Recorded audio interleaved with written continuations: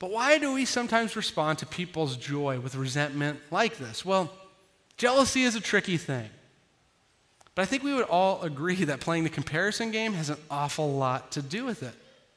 From the time that we saw another kid with a popsicle while we were empty-handed, to seeing a supposedly undeserving coworker get the promotion that we wanted.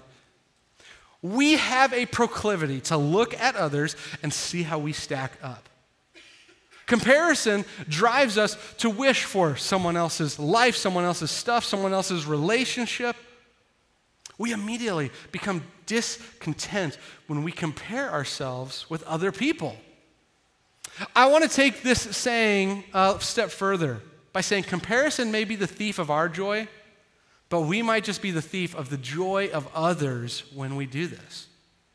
The more and more that we compare ourselves to others, the more that we become this vortex that just sucks the joy right out of the room.